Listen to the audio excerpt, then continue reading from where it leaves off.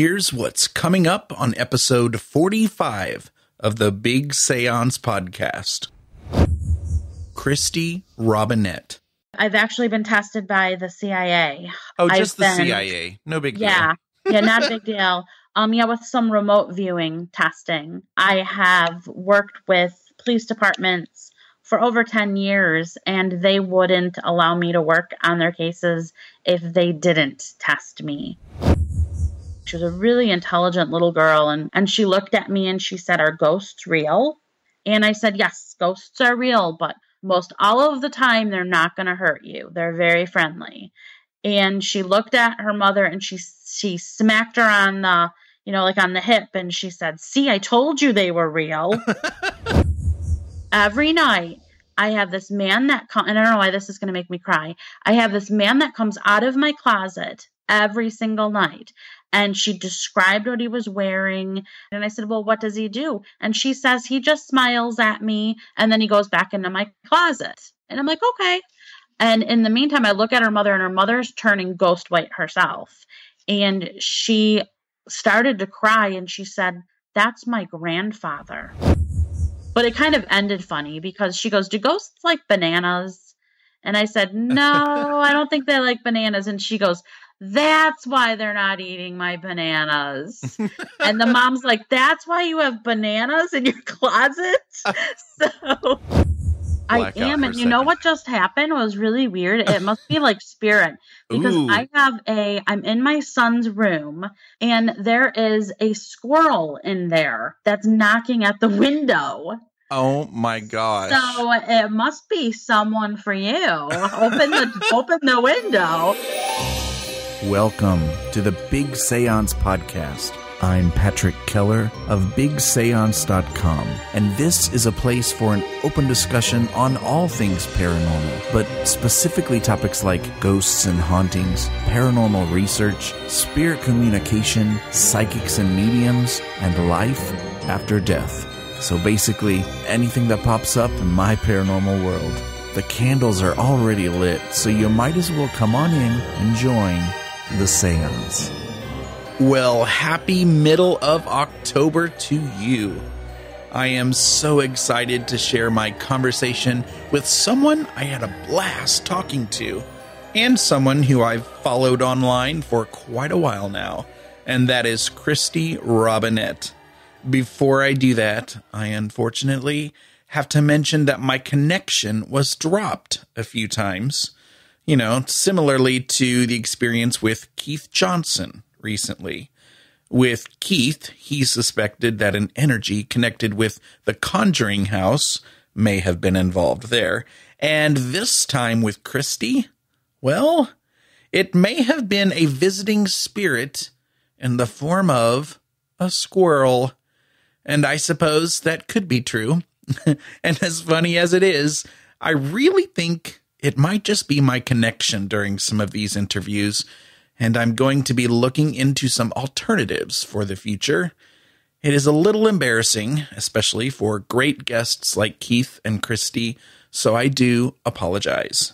So, you're going to hear a few places where it sounds like a few words are dropped, and that's probably because a few words were dropped. The first one is obvious, and that's when our squirrel friend makes herself known. But in those few spots, I did my best to edit the interview while keeping the context and details intact. So there you go. I'll be back a little later with a special announcement and a funny iTunes review from someone who apparently did their homework from the last few episodes. Remember your homework? I hope you do. I'll catch you a little bit later. Here's my interview with Kristy. All right, paranerds, Kristy Robinett is here in the parlor, and I'm willing to bet you folks know this lady already. I have to once again give credit to a man who I have looked up to for several years now, Jim Harold, who introduced me to Kristy through his paranormal podcast a few years back. And I've been reading her books and following her ever since. Kristy Robinett is a professional psychic medium. In addition to giving readings and teaching workshops, she uses her psychic skills to assist with police investigations. Kristy lectures across the country and has appeared on Fox News, ABC News, and Coast to Coast. She is also the author of Forevermore, Guided in Spirit by Edgar Allan Poe, Messenger Between Worlds, True Stories from a Psychic Medium, Higher Intuitions Oracle, Ghosts of Southeast Michigan, and Michigan's Haunted Legends and Lore. And actually, the book we're going to talk about today is It's a Wonderful Afterlife. And I just finished reading this a little while ago. Inspiring True Stories from a Psychic Medium. How are you, Kristy? I'm doing great. Thanks so much for having me on. I'm so honored and excited. I really nerd out with some of my medium nerds that I follow. I love it because honestly, like I see you on Facebook every so often, and I know you comment on our crazy, YouTube videos that we haven't made in forever and a day. Yeah. But yeah, so I love. Oh, are you there? Oh my gosh, we had a little blackout. I am, and you know what just happened was really weird. It must be like spirit because Ooh. I'm in my son's room because he's away at college, and I have like a flower, like a, what do you call it? Where I put flowers in. That would be like a flower pot. No, but I'm playing charades with my son, and it's connected to the house. And there is a squirrel in there that's knocking at the window. Oh my gosh. So it must be someone for you. Open the window. Oh Apparently my he wants to be like it's a female squirrel. And so there must be a grandmother energy on the other side that's like trying to get through. So right when we blacked out, I am like hosting a squirrel. So well, weird. if you let that squirrel in your son's room, I would be so super impressed. That's like above and beyond. That won't happen. They've got claws, like big deal claws. Well, and speaking of Facebook, anybody who follows you, you've had kind of some strange experiences lately. And I asked you earlier if you still had all of your appendages and everything. Man, it has been like the Salem witch trial all over again. And, I had someone say, well, this is what comes with fame. And I don't believe that I'm famous, but I'm very connected to my friends on Facebook. So I'm very there. So yeah, I had my Facebook duplicated, and then people were trying to befriend my friends to get money. And I've had, it's been weird. Yesterday, there was a newspaper article about me, and all of a sudden I start getting hate mail. And I was at a library, and I had this guy that was very hostile towards me. So I'm like, seriously, I'm trying to spread as much like love as possible. And isn't it funny how when you do that, you become a target for so much hate? It is so bizarre. It really honestly is. It's like, okay, people, I'm doing free library events. I'm not getting paid. I'm selling my book, but that's what authors do. And you're calling me a con artist. So I'm not sure. I'm like, so apparently all libraries, they're filled with con artists, all those darn authors. That's where you can find them. They just need to have a stakeout, find all the libraries. All those broke authors that are getting $1 a book, man. Well, we love you here. Nothing but good energy here. Yay. Unless that squirrel's trying to spread something. I don't know. Maybe someone sent him. I don't know. Maybe it's like, I don't know. It's a spy squirrel or something. So I'm not sure. Well, and you may have negative energy coming at you sometimes for some reason. But the thing I remember most about hearing your voice for the first time on the Paranormal podcast is that I felt like you were the coolest normal person. I felt like you were just riding in the car to work with me and just chatting it up. And I'm sure that others, out there feel the same. I think you've just got this crazy ability to make us feel like we've known you our whole lives, like you're a trusted neighbor or friend. How do you do that? Oh, thank you. That's so sweet. No, really, honestly, I'm just me. And I was a super shy girl growing up, very, very shy. Didn't have a lot of friends because of what I saw, heard, felt, sensed. That, and I went to parochial school, so that wasn't necessarily accepted by my school, by my peers, by their parents. So I kept really, very inside myself for so long. And now I've come outside of myself, and watch out. So now you guys all have to hear me talk because there were so many years I didn't. So it's like I blossomed.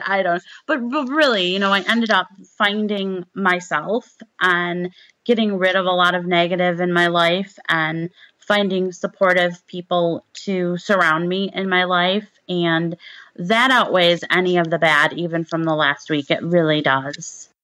And so you kind of hinted at this, but you didn't have the smoothest coming out experience as a medium growing up. And in case I have listeners who are having their first introduction to Kristy Robinett, can you give us, I'm sure that's a tall order, a quick background of your entire childhood, but give us a quick background of some of those experiences.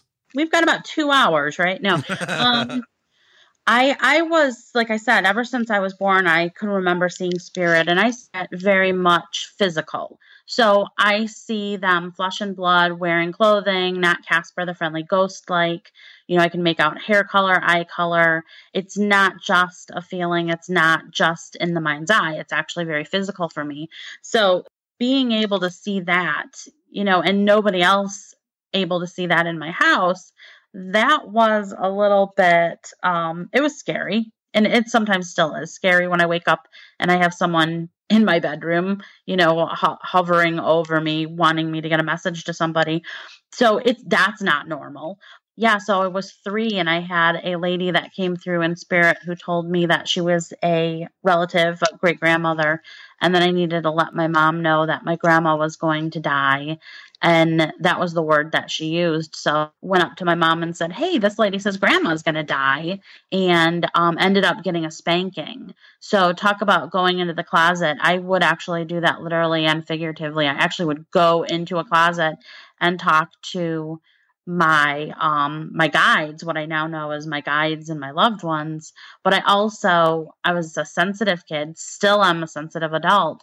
And so all you had to do was look at me the wrong way and I knew I did wrong and I would change my behavior. So a spanking was like capital punishment. It was, big time horrible. Wow. So I felt horrible when my grandmother unexpectedly passed away a couple of weeks after that prediction. And it wasn't long after that my parents decided, okay, she's talking to the air. She's having full-blown conversations with the air, and she's driving us crazy. So they took me to the local Lutheran school and said, can she start early? So I was 4 when I began kindergarten. And it just never went away. So I hibernated it for a long, long, long time until I was finally, I married a skeptic. I divorced a skeptic. I had 2 beautiful kids with a skeptic.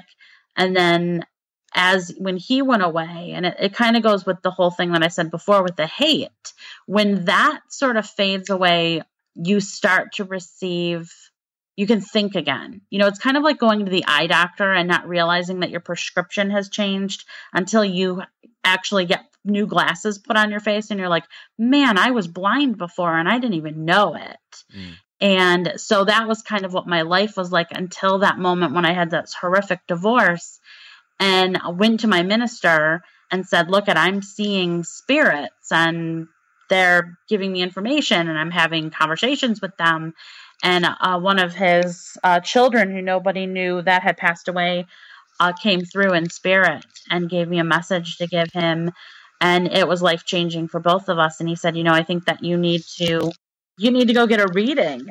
And I'm like, wait, what? This was a 70-year-old conservative Missouri Synod Lutheran pastor who on the pulpit's preaching that everything that I am sensing, seeing, feeling, hearing, experiencing is of the devil. And he's handing me a business card of a local medium. It was bizarre. I went to a psychiatrist and I went to a neurologist as well. And they all said, hey, you're a medium and this is what you're supposed to be doing. So somehow God placed me in the right hands with the right people. Well, what advice do you usually give to other young people who may be struggling to embrace their gift of mediumship? Or maybe what advice do you give to parents of these kids? I think that the best thing to do if you're experiencing this is to find like-minded people, which is why I love these types of podcasts and radio shows and even Facebook now, because we have this family of, people, everyone experiences things differently, but having this aha moment, like, oh my gosh, I'm not alone. Somebody else has had this experience. For parents, I always say to trust your child. If they are, I thought of a really kind of funny story. If they are, having experiences, trust them. I was doing a book signing several years ago on one of the ghost books that I had written.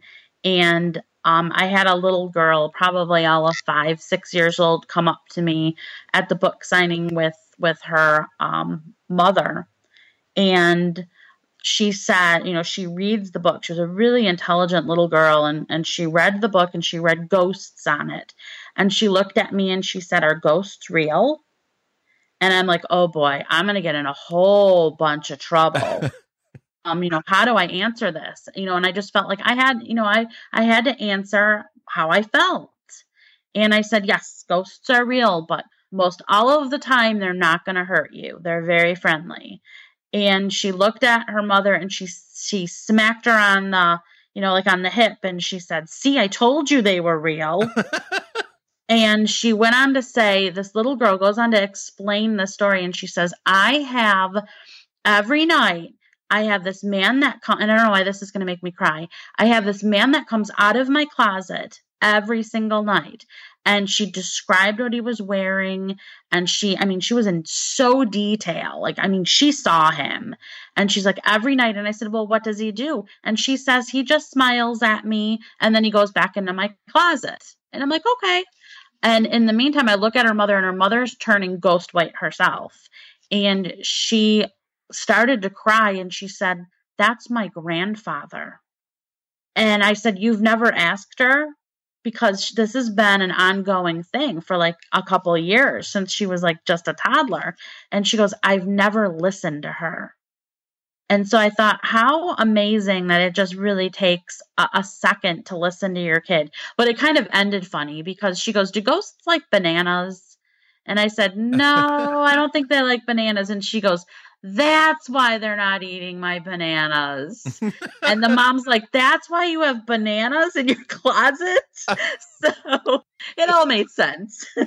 Oh my gosh. It's funny because my kids at school, I'm a teacher. Once they figure out that I'm kind of a paranormal nerd like this, they'll sometimes either write me a quick note and tell me a story, or I'm really careful not to get too nerdy with them with paranormal discussions, but I always write back, or I'll talk to them and I'm like, I believe you. And, they could be making it up for attention, but hopefully just me telling them that if they really did have stuff going on, it helps a little. It does. Yeah. One of my best friends, and the reason how I met her is because she had a super active house that was creepy, like Amityville Horror creepy. They had blood coming up from the floors and the walls, and it was terrible. They ended up moving, and they didn't have those experiences. So when they moved into the new house, the little girl started to have some sort of she would look in the corner and she would wave, and they would pick her up and she would, say hi or bye. So she got freaked out. So she went up, my friend Katie went up to her little girl and said, what is scaring you? Because she kept feeling like she was afraid of whatever was in the room. And the little girl's eyes grew really, really big. And she goes, bumblebees. There was no ghost at all. It was just her it's her imagination. So I thought, well, she told you because it was the adult that was actually like petrified as the kid that's like, hey, yeah, fooled ya. That's funny.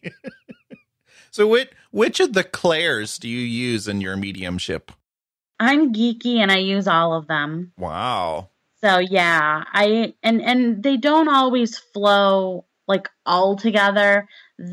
Sometimes it'll be 2 or 3 of them, or it will be, one at a time, but pretty much it is all of them.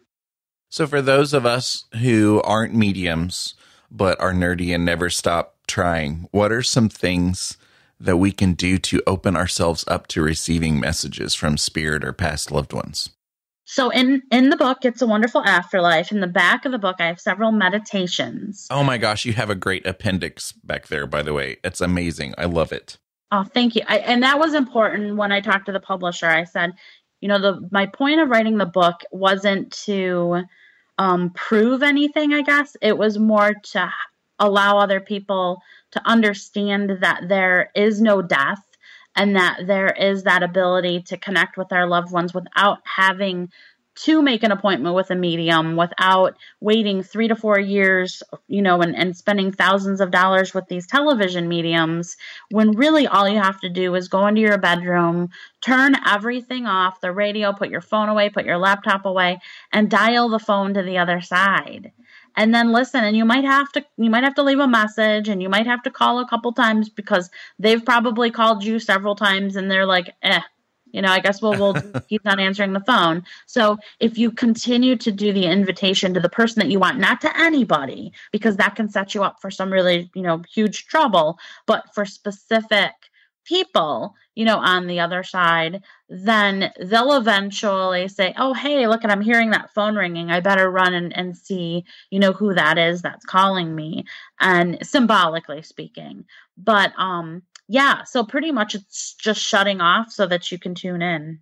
So I always have to ask this every now and then, and just know you're talking to a fellow believer right now, but my brain is kind of weird. There are many of us in the paranormal who know that there are paranormal events that happen that are truly real, and we know that people have psychic abilities and can talk to spirits, and it all fascinates us, but our analytical brains often get in the way, and we have to use both sides. Do people like us get on your nerves? Oh, heck no. No. It's those that are so naive, I guess. That's a horrible way of putting it.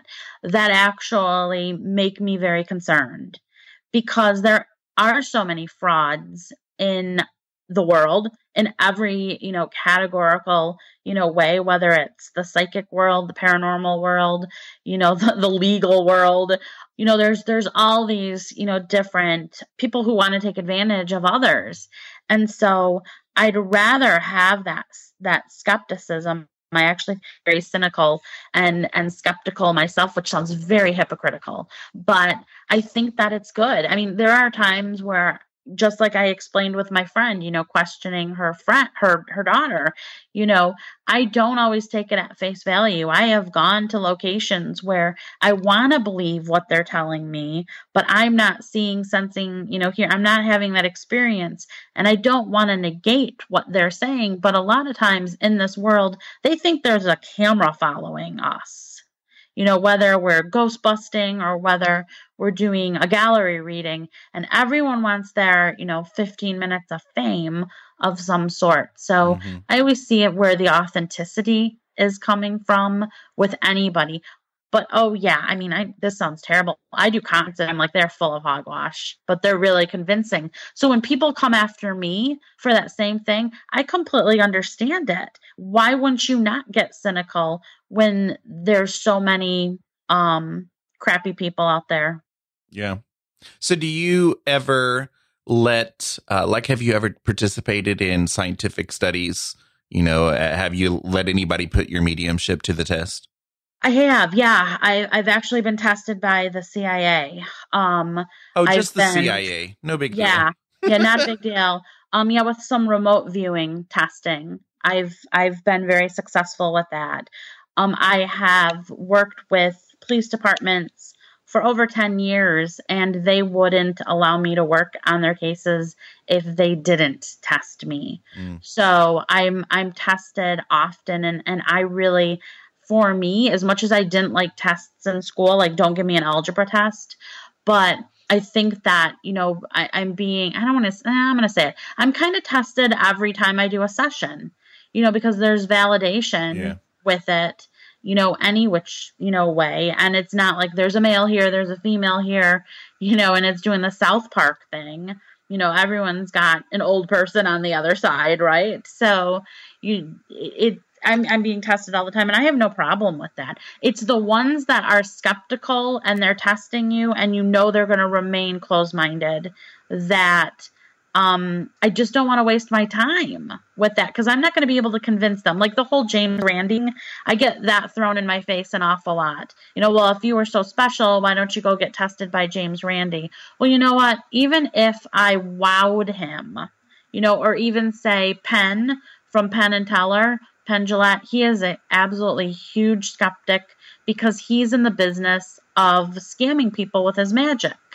So, and that was Randi too. Randi was a magician. So it's the same thing. They're not going to believe. They're going to constantly think that you're up to no good. And I could be wrong, but weren't you working with, investigators and policemen, that sounded dorky, police, before you even really were working, as a private practice really first? Was that kind of your training?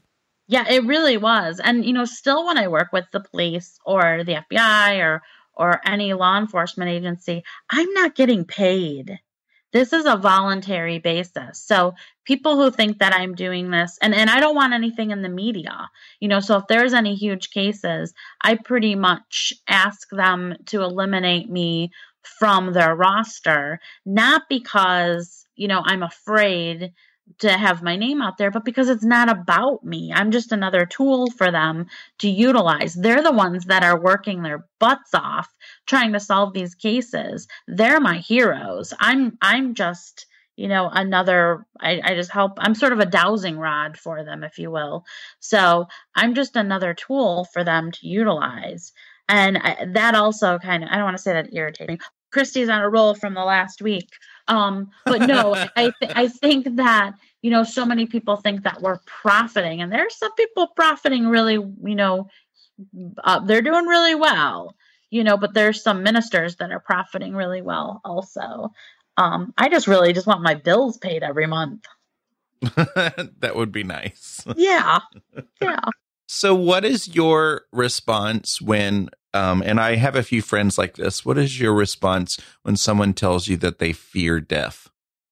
I can't convince them otherwise. I can just share with them the experiences that I've been given to the other side. I really, honestly, the older I get, the more I realize I can't change anybody's mind about anything.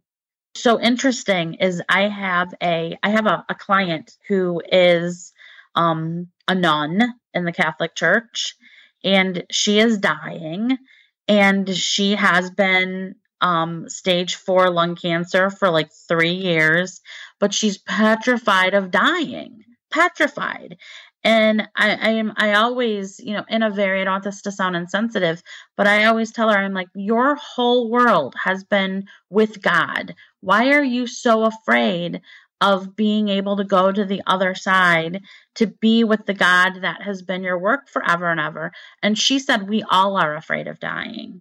So I think that we kind of wrap in our head that maybe they're wrong, maybe there isn't an afterlife, or maybe I did something horrible and I'm going to go to a very horrible place. And we are our own worst enemies most all of the time.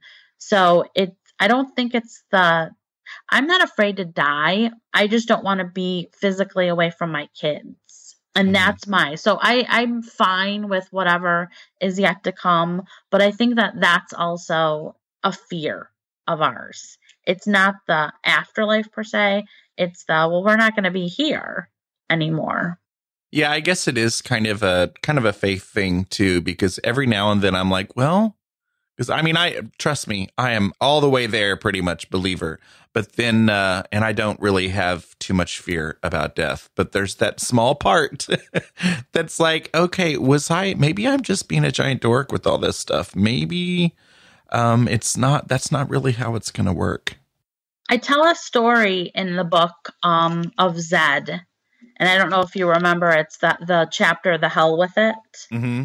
And just to sort of make it into a smaller, blip of that story is I was hosting a radio show for several years, and we were doing a segment on near-death experiences, and he had called in and said, there's nothing. I died, I came back, and all I saw was black.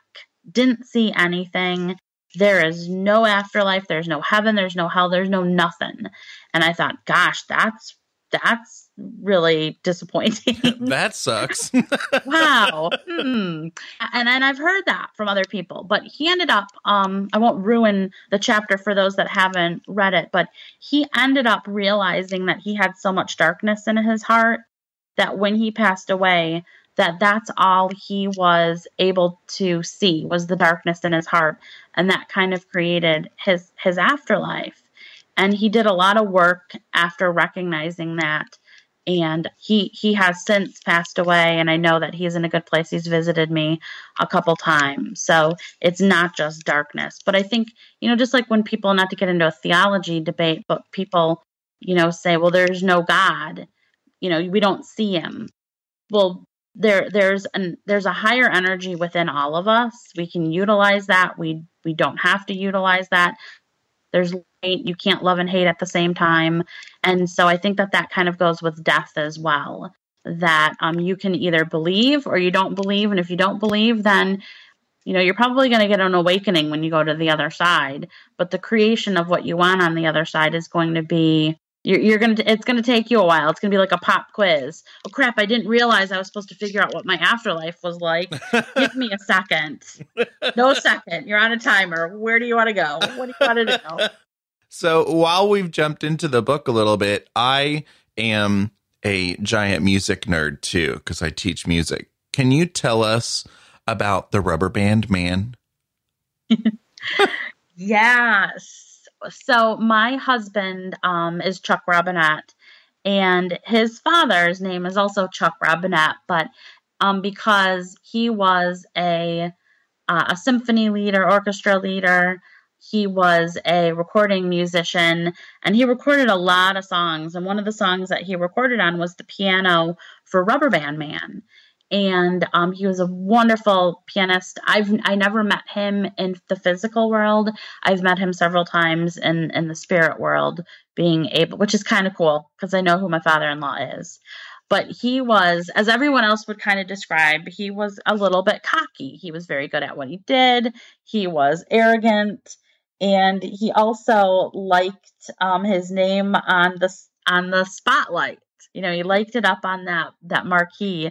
And so Robinett with an E on the end looked better. So his last name is spelled differently than ours, which is kind of like it's come into some funny instances and some difficult instances, because when Chuck and I went to get our marriage license, you have to put down your parents' last names. And because his is spelled differently, that caused all kinds of confusion. And but once in a great while, I'll be doing an event and they'll have my name spelled incorrectly. It'll have an E on the end, and Chuck's always like, Dad's got a hand in this one, because he still likes to see his last name on that marquee. But so he plays that, and that is a song that we often hear when he's trying to get a message through and to comfort his grandkids or to comfort Chuck or I. And that song's come on the radio interesting ways, such as we were on the way to his daughter's wedding. It was Halloween, and we had just like a regular kind of a radio station on, and all of a sudden Rubberband Man comes on, so we know, okay, well, he's definitely coming to the wedding. And that happened to his other daughter's college graduation as well. She got into the car for us to drive her to the stadium, and Rubberband Man came on. So they've had some interesting, and in the book, I tell the story of Cora, who was going through a really bad relationship breakup, and they decided to go to Tampa and spend some away time. And they got a great deal at this boutique hotel. And the reason why it was a great deal is because everyone was like 220 years old there, and they're 20. So they're like, great. So they're, sitting poolside, and all of a sudden Rubberband Man comes on, and they know, okay, we gotta kick this, this crappy mood. And so it's always been an interesting thing with that. He plays on Games People Play and a lot of other different songs with the Spinners and such. So, and we often get our messages through music because it's highly vibrational, and we listen to music. I mean, there's so many of us that do. I've only known a handful of people who are like, I don't like music. I thought that was interesting. Yeah, so we get the lyrics have meaning as well, along with just the nudge that, hey, the song reminds me of my mom, and that's why it's coming on. Well, and I love it because how often do you hear the Rubberband Man on the radio? It's not very common. And when I read that in the book, the first thing I did was grab my phone and I pulled it up on YouTube. And, I had to listen to it like 5 times. And you can't just not get jiggy with it when, the Rubberband Man comes on. Well, and then there's a couple different ones. There's one that does have his piano solo in it. Mm-hmm. So it's cute because our friends have their ringtones when Chuck calls. It's the piano solo of Rubberband Man. So it's pretty adorable. So often you host exercises on your social media using oracle cards, and I sometimes love when I can catch those. I love joining in. I realize you probably don't need to, but are you a fan of other spirit communication tools as well? Yeah. Yeah, I actually, I utilize all different types. In fact, this was the first time I've ever done this. I did a seance, which is another form of spirit communication as well. I did a seance for the book release at a beautiful old 1800s opera house. And in it, I had I utilized a scrying mirror. And I had never utilized one before, and I kept saying, okay, those of you, as I'm doing the seance, peek into the scrying mirror and see if you see anything. Take some photos, and if you don't know what that is, it's kind of like a black mirror that's got a glossy finish to it. So it's much like a crystal ball type of a thing that happens. We got some interesting situations that happened with that scrying mirror that I don't know if I can really understand, except that it was, spirit. Even those that were very skeptical, one took a photo and the photo looks exactly like his brother. Now, he looks nothing like his brother. So for those of you that are like, oh yeah, it had a reflection of him. He wasn't anywhere near the mirror. He took a photo, pretty far away. There's nobody in front of it. And he's given me the side by side, and it's not even matrixing. It was pretty incredible. And so, yeah, I love Oracle. I'm not a tarot fan, but I do have a deck of tarot that I use. Sometimes it's my crutch if I feel like there's a person that's blocking me. Mm-hmm. They're looking at it, and it's kind of my way of opening the channels. Yeah, dowsing rods, I use those during investigations. People are fans of dowsing rods. And when I do paranormal investigations, I use all the other cool, nerdy ghost gear. Of course. I have the squirrel that's still knocking at the window. I just want you to know that. Hi, Squirrel. Gone. I know. I can't wait. I'm going to have to get off and take a picture of this darn squirrel. What do you want? It's going to bite through the window or something. Oh my gosh. Well, that better be a chapter in the next book if that happens. You never know. I had an awesome story, talking about, symbols and those that people that, come back from the other side and give us the evidence that they're okay. I was doing a book signing last week, and I had this lady that came up to me, and she goes, can I tell you my story and you can share it? And I said, sure. Well, her daughter was born handicapped, and her one leg didn't work at all. Her right leg was, she was in a wheelchair. She could never walk, and she always got caught up in things, her leg. And so she ended up passing away last year. And at the funeral, there was all of these butterflies. And they thought, wow, this is her sign that she's okay. And they took a photo of these butterflies, and there was like 5 or 6, and she showed me the photo. Every single one of those butterflies on the right side of their wing, it was like clipped off. Oh my gosh. Like Craig wasn't operative. And I mean, it was amazing. It was like jaw-dropping amazing. And those are the signs that that. I memen, that's so not coincidental. I mean, when was the last time you saw, 5, 6 butterflies with their one wing clipped off? It was just really kind of amazing that she would come through like that. And she said, and then later she found a frog, and the frog had its leg all caught in like string and stuff, and she had to pick up this frog, and she had to get the string off of the leg. And she said, I used to have to do that to her all the time because she would crawl and that leg was pretty much dead, and she would get caught up in everything. And she said she felt like she was still helping her daughter from the other side. It was just amazing. Wow. That's beautiful. And I don't even see butterflies that often. When I do see, a butterfly, it's one by itself. And I always think about that. I'm like, okay, is somebody here hanging out with me? I don't see butterflies very often. Yeah. Well, our signs, we tend to get them in a, like it's not going to be a coincidental type of a way. Mm-hmm. If your sign is smelling pine trees, and, that's your sign from Grandpa that you smell pine trees because he had a pine tree, farm, a Christmas tree farm. And then during Christmas time, you're smelling pine trees. Yeah, that's because there are pine trees.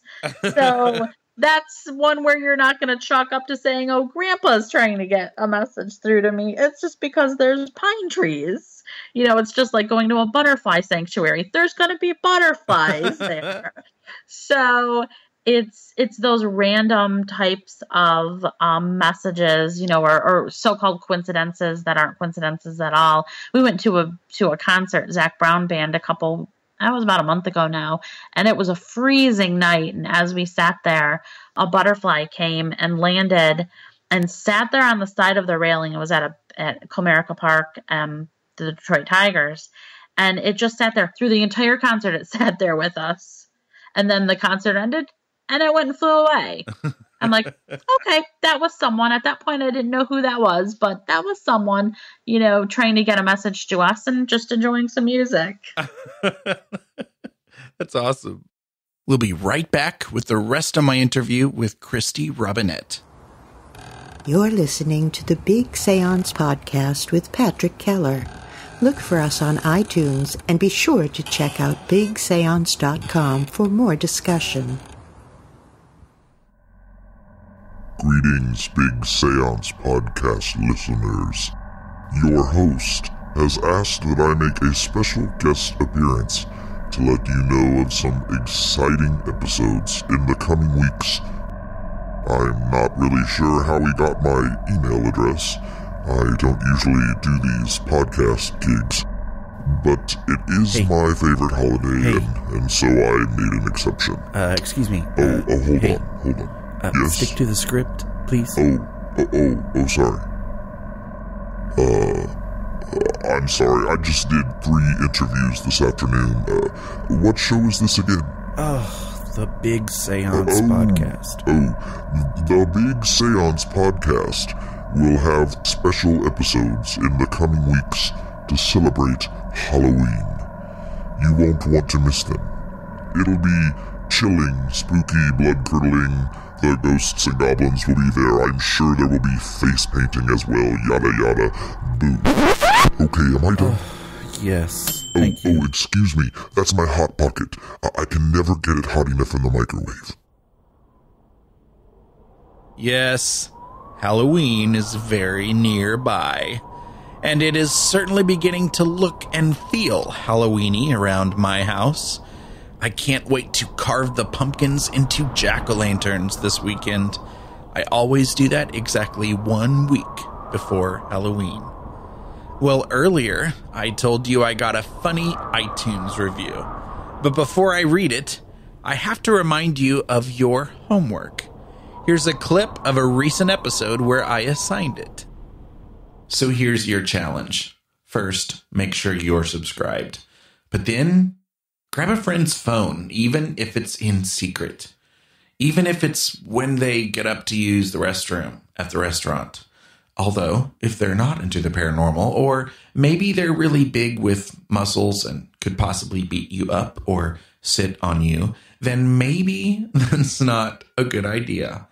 But use your best judgment. Search for Big Séance Podcast in the app, hit subscribe, and then tell them how much they're going to love the show. And, get in touch with me and tell me how you did it. That would be funny. Give me your best story about how you subscribed a friend to the show. I'm cracking myself up right now. And so here's what I saw in iTunes just today. A review by Mrs. BB, 1976. It's titled, "Who Are You and How Did You Get Here?" And there's a 5-star rating submitted with it. And it says, "I have no idea how this podcast ended up in my podcasts, but I am so glad it did. I listened to 4 episodes today and ran out of time. Can't wait until tomorrow." I love it. Someone is a star pupil. Mrs. BB, or whoever pulled a fast one on Mrs. BB, gets an A. Have you completed your assignment? Thanks for joining us for the Big Séance Podcast. We'd better get back to the table while there's still some candlelight left. Okay, here's the rest of my interview with Kristy Robinett. I'll be releasing an episode with several past guests contributing their favorite memories or nostalgia or even spooky stories from Halloween. So do you and I probably should have given you some warning about this, but do you have any traditions or favorite memories or nostalgia of Halloween? This is going to sound like an SNL Debbie Downer story. Because I'm like, oh, where's the rah-rah? Because I grew up in a really parochial religious upbringing, my parents hated Halloween. So at school we could dress up, but it had to be like biblical characters. So it's like, there's not too much. So you were like, you could be an animal, because that was on Noah's Ark, or you could be like the Virgin Mary. That was pretty much all you could be. Oh. You couldn't dress as like the prostitute, from the Bible, because even though it was in the Bible, that was wrong. So yeah, no. I have really, really sad memories. Oh, that is a Debbie Downer. But every day my house was extremely haunted. So, and not in a fun type of a way. So we had horrifying things that happened, in our home all year long. So Halloween, I think that my parents just didn't want to emphasize, on the horror, because we had experienced so much terrible things in that home. Well, speaking of kind of scary moments and Halloween, this has popped up in my last couple of episodes, and so I'm curious what your feelings are on it. Do you take stock in this whole, and you would know, the veil thinning between the living and the dead around Halloween time? Is that a thing, or is it no different than the rest of the year? I don't think it's much different than the rest of the year, to be honest, except it's through intention. So I even will put on some of my flyers, the veil has thinned, because it sounds really, creepy. Well, yeah, it's cool. It sounds cool. Yeah, it really does.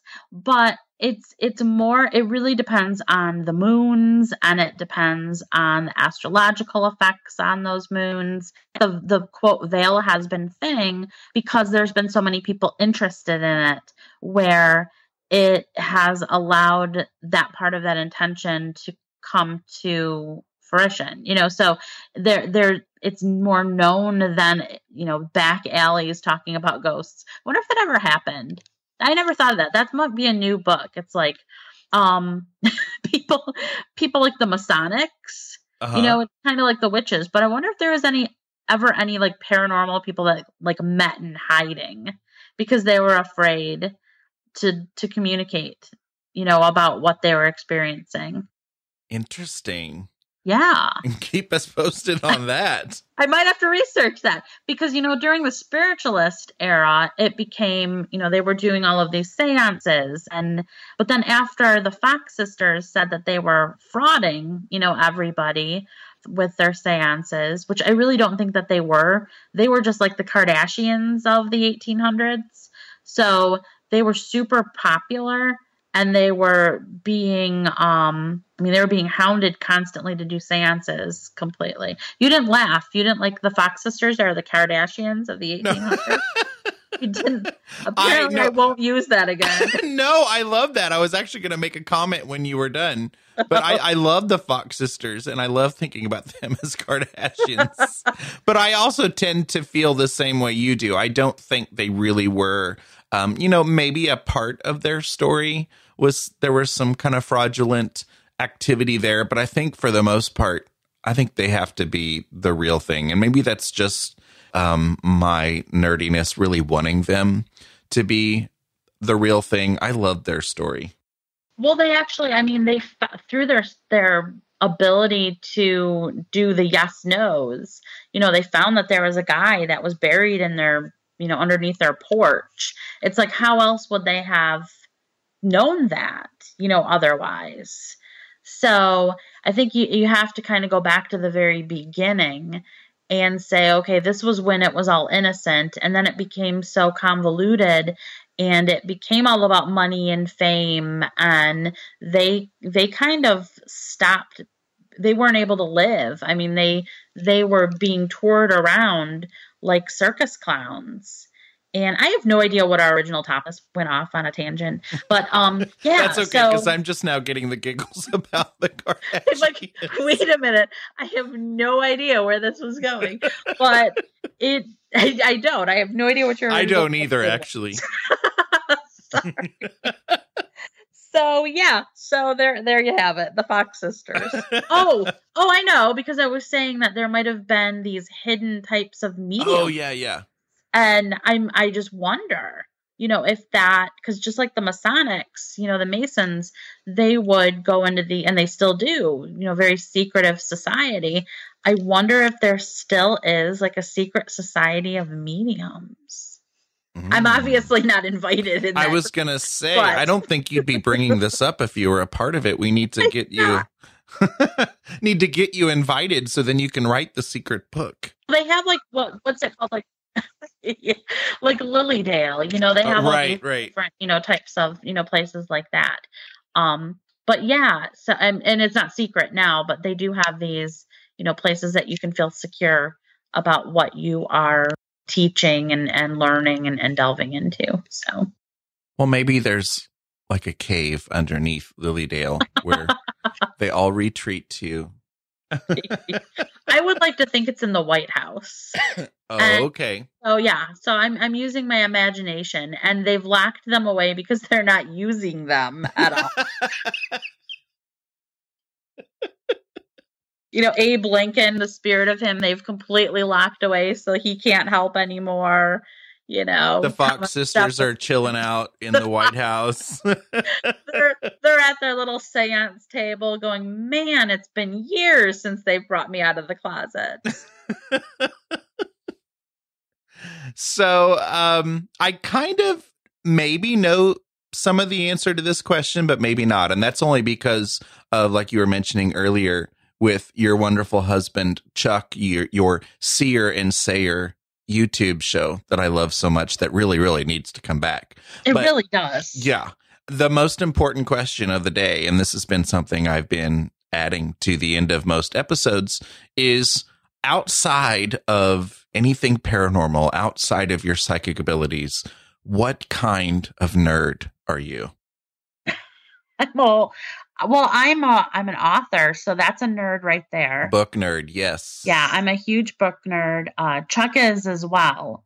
We both are music nerds. huge. We go to concerts frequently. So that's something that we love to do. And mainly I work a whole lot. So that's just plain nerdish right there.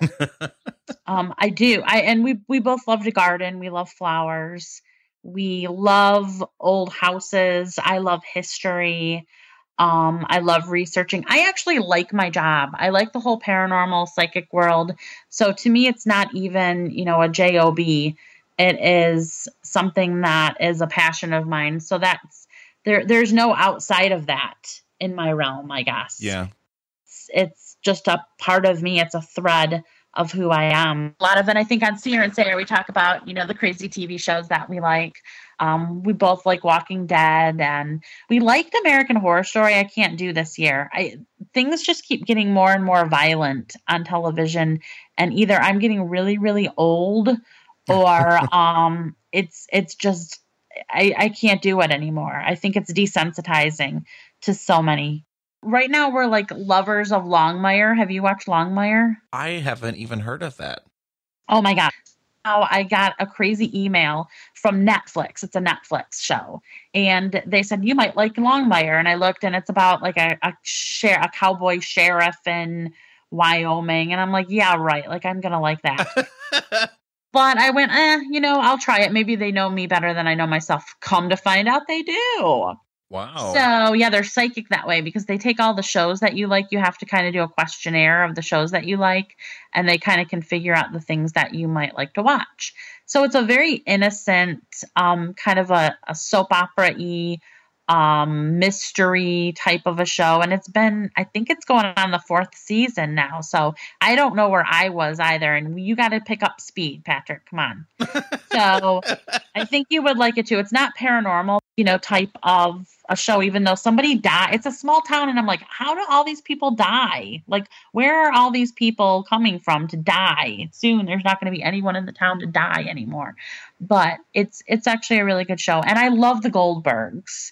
So if we talk about like innocent fun, I was a 70s kid, so it brings back a lot of memories. So that's my long, like 15-minute of the nerd that I am. I can listen to nerdiness all day. That's okay. That's cool. So plug away and give us your website and where we can find the new book or any of the other books and any events maybe that are going on. Cool stuff. Sure. So my website's KristyRobinett.com, and my books are all available on Amazon, Barnes & Noble, pretty much anywhere books are sold. If they're not there, you can request it. It's a Wonderful Afterlife. It's been out for about 2 months now. We're in 3rd printing, and I just called the publisher this morning to get more books, and they said they're sold out again. So we're having a hard time keeping it in stock, which I think is a good thing. But so I did see Amazon had like 15 of them available right now today. Events, I have events going on all of the time. This weekend, I'm heading to Cleveland, Ohio, to a holistic health expo where I will be doing a workshop. So it is going to help to sort of tune in your psychic abilities. And I'm headlining it or co-headlining it with Marianne Winkowski. So for those of you that are like, wait, who is that? Yeah. She's the person that they had taken Ghost Whisperer off of. So James Van Praagh had based the show off of Marianne. And so she only sees spirits that are grounded, that are earthbound. She doesn't see those on the other side. So it should be really, really interesting. And that's actually how I ended up meeting my best friends. So if you're on Facebook or you see kind of the travels that we go through, our best friends, Mike and Yanni, we met them because of her, because he ended up going to an event of hers and she stopped him and gave him information about a loved one that had not crossed over. Like told the cemetery, like everything. And they have, the person had a very, very unusual Dutch name. Like there's no way that she could have, looked it up at all. And plus she didn't know who was coming. It wasn't a ticketed event. So, it was pretty much general admission. So he ended up finding me and said, can you help? And I crossed a loved one over for them, and we've become inseparable since. So I get to go thank her for, somehow in a really weird cosmic way of introducing, us to best friends. So I'm doing that, and I have a ton of Halloween events that's coming up. I do painting and paranormal thing where I go to this old town in Michigan and we do these paintings, creepy paintings with these artists, and then we go explore old haunted 1800s buildings. So I have one tonight, which is exciting, and I have one on the 29th of October as well. Well, cool. Kristy, you completely rock. And I talk about every now and then having Elvis moments. This is kind of one of those Elvis moments. And so I'm really glad that I got the opportunity to chill and be nerdy with you and talk to you on the podcast. Thank you so much. This was the most dysfunctional radio interview that I've ever done because of me, not because of you, but because of me. And the squirrel. No, seriously. Oh my gosh, you'll have to take a picture and send it to me after the interview's done. I will. It's crazy. It's nuts. Thank you so much for having me again. I really enjoyed this. You rock. For show notes, including links to anything we may have mentioned in this episode, visit bigseance.com, now the home of both the blog and the podcast. Just click on the Big Seance Podcast logo or find it in the menu. You can also find and subscribe to the show on iTunes and Stitcher. Do you have any comments or feedback? Please contact me at patrick@bigseance.com. You can call my feedback line at 7755-TELL-ME. That's 775-583-5563. You can also record audio feedback right from the site using the SpeakPipe link included in the show notes. I could decide to include your voice in a future show. Thank you so much for listening and reading. Unfortunately, it's time to blow the candles out, but we'll see you and light them again next time.